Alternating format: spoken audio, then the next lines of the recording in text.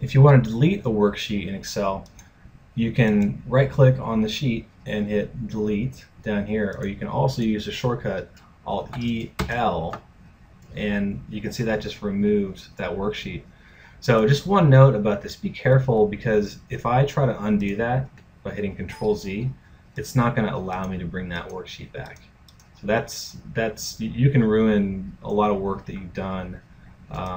If you accidentally delete your sheet and then you save it, that sheet's pretty much gone forever, unless you go to an old version. So just be really careful when using Alt-EL, because now that's just, those sheets are gone. And if you try to do it manually, usually it will show you this warning and says, watch out, because this will permanently get rid of your data. So just a caution when using that shortcut.